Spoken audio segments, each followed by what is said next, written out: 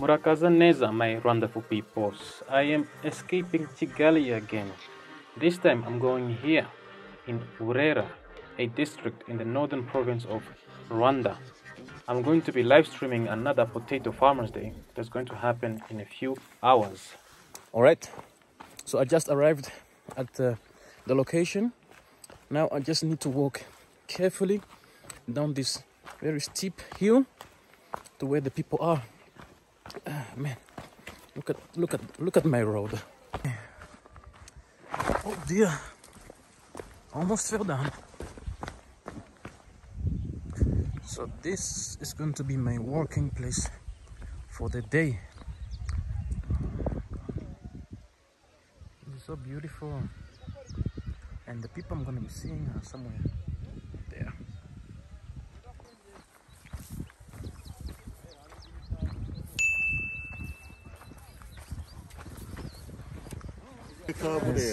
Aramutse neza. Theo.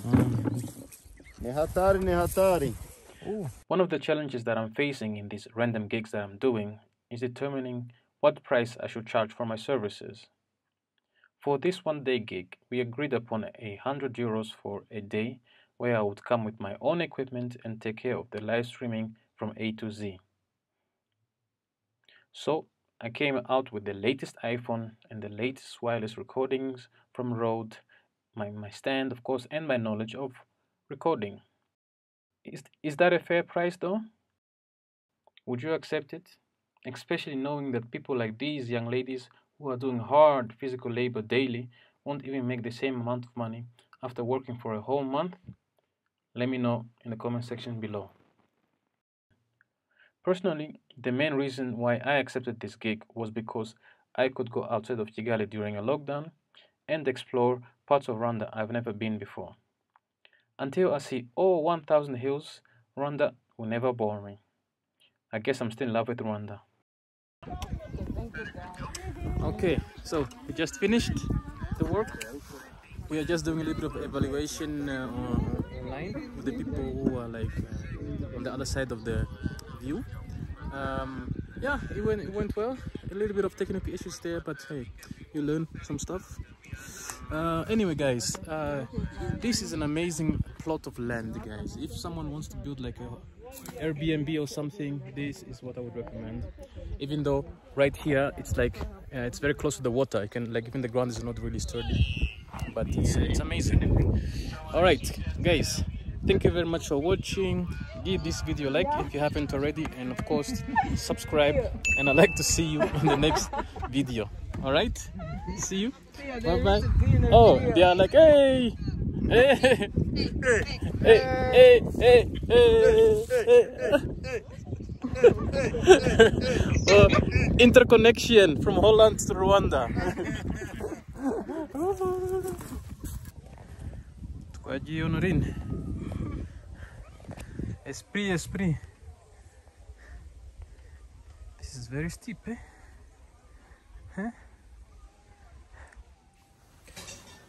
Welcome to yet another beautiful day right here from Kigali. Right now I am in Gikondo for yet another random gig that I'm doing today. I thought I'd take you along with me.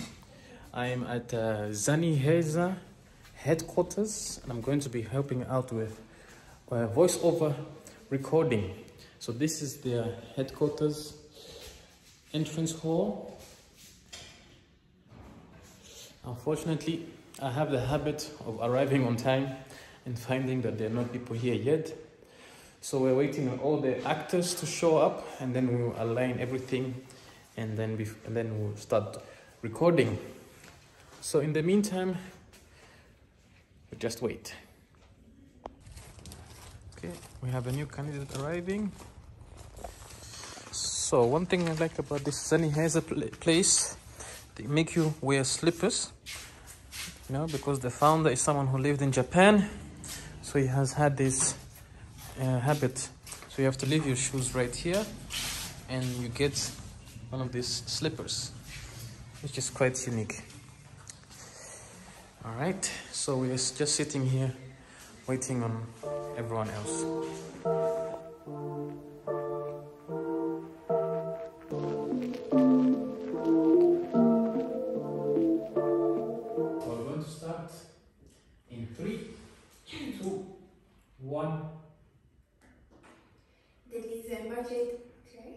Okay.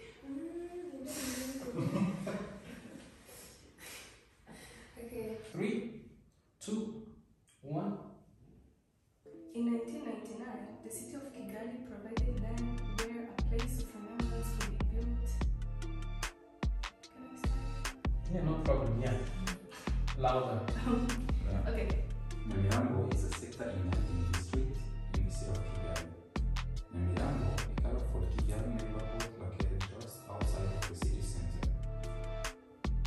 Nyamirambo is about 25 minutes drive from the airport and quite close to the neighborhood of Kiyovu, Kimihurura and center of town. Nyabugogo is the busiest and chaotic area located on the western outskirts of Kigali, where you find many business, including the market and bus station. Is run. So how was that? I can repeat. I don't think that we did my best. Yeah. What do you think? How did you feel it? It's good. Yeah. It's time to experience this. For those interested in staying in Nyamirambo, check out 10 to 2 Hotel and Kigali Field Hotel. Don't shy away from staying in Nyamirambo. The parties go on till late, the liquor keeps flowing, and the location is very vibrant.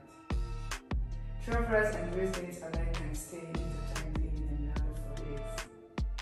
The market sells used electronics, clothing, and even handmade industries. When you're summing up things, I was doing right now I cannot remember because Like, I just said spices. you're wrong, like spices. Okay, spices. Grains, Greens. Yeah. Okay, greens. You can just take your time. souvenirs. Okay. Yes. Ready?